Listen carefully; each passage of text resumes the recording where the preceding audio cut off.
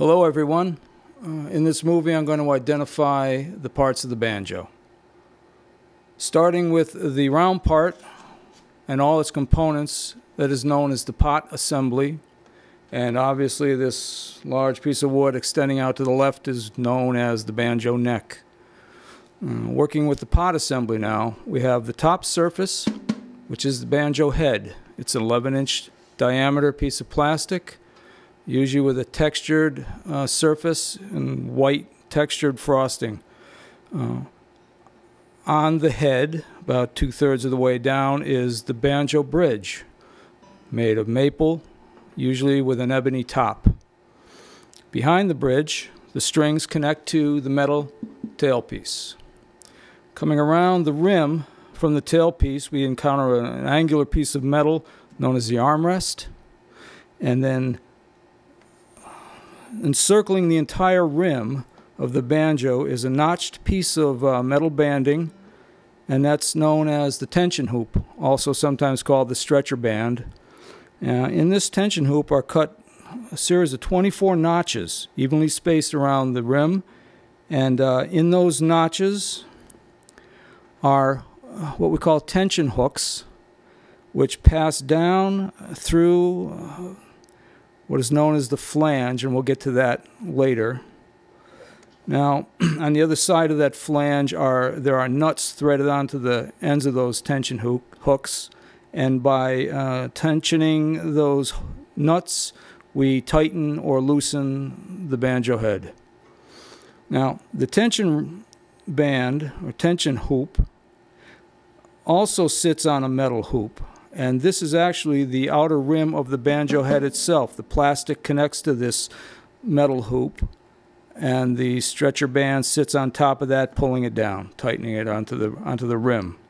So below the banjo head rim, we encounter a little bit of the exposed rim of the banjo, and then we come to a flat metal plating that extends out from the rim and encircles the entire banjo. And in this rim, this metal plating, are punched very large sound holes all the way around. This metal plate is known as the flange.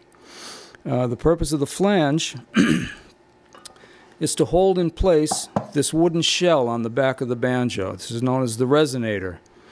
Slightly concave back with a wall, a resonator wall. And the plate, the flange, the outer lip of the flange is seated in a groove cut in the top surface of the resonator wall.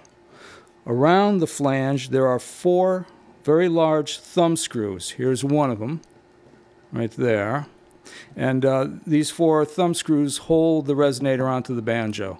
If you unscrew those thumb screws, remove them, the back will come right off. Now, to the neck of the banjo, starting where the neck joins the pot assembly, we have what is called the heel of the banjo, this large bit of the neck. We have the back of the neck now extending up to about 2/3 of the way up. It suddenly narrows a bit, and at that point we have the 5th string tuner. From that point on, it is only 4 strings wide, and it comes to this area where the neck flattens and widens out, and that is known as the peg head. Installed in the peg head are 4 tuning pegs to tune the 4 strings. Coming around the front of the peg head, we have what is known as the peg head overlay, which is a veneer inlaid with some mother-of-pearl design work and a little bit of scripting sometimes. Usually the name of the banjo or the banjo maker is inlaid into the peg head overlay. In this case it says Gibson. Now, also we see the 4 tuning posts, which are the extension of the tuning pegs protruding through the peg head. It's to these tuning posts that the strings attach, and by turning the tuner pegs, we tune our strings. Okay, now coming down the strings towards the neck itself, we encounter this large white piece of material, sometimes ivoroid, sometimes even bone. That's known as a string nut. The string nut has 4 slots cut into it to accept the 4 strings that attach to the tuning posts. Behind the string nut, still on the peg head overlay, is a little plastic cover attached with 2 screws, and that's called the truss rod cover. Underneath that cover, you'll see, well, I wouldn't suggest going in there, but if you did, you would find a large Allen nut threaded onto a threaded rod that extends the entire length of the banjo neck inside the neck itself. And a luthier, instrument maker, would use that to straighten or put some bowing into the neck in order to raise or lower the height of the strings over the frets. Now, excuse me, coming down over the string nut, we come out onto the fingerboard proper, or also known as the fretboard.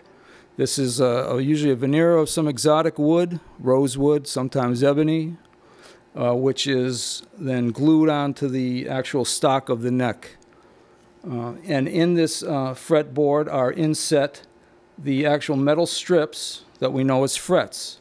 And they're in a certain pattern. They're a little bit wide at the up near the peg head, and as they approach the pot assembly, the gap between them narrows. That's a logarithmic scale that produces the intonation of our strings.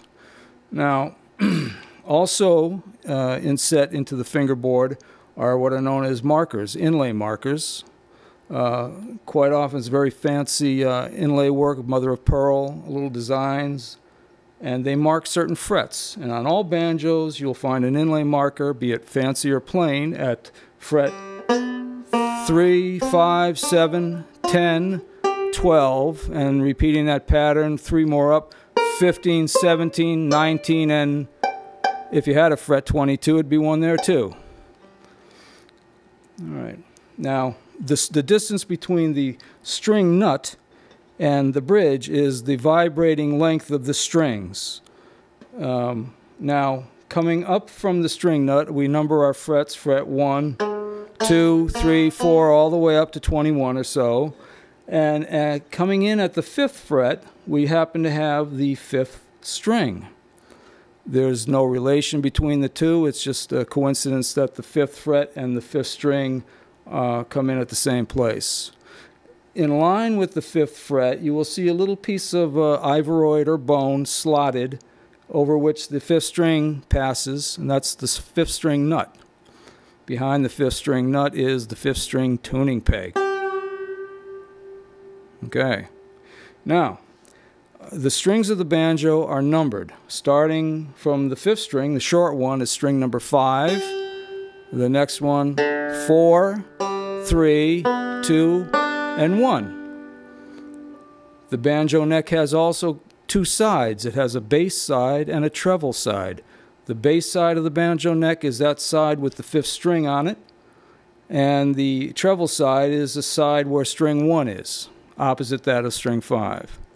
The banjo bridge likewise has a bass side at where the 5th string stretches over it, and a treble side where string 1 passes over it. Now, also in some banjos you'll find underneath the 5th string little capo nails. They're like little spikes set into the fingerboard, and they allow us to capo that string at various places. Like now I just made that into I fretted it up at 2 frets and capoed it off at the 7th fret, and I have an A note now. Take it out.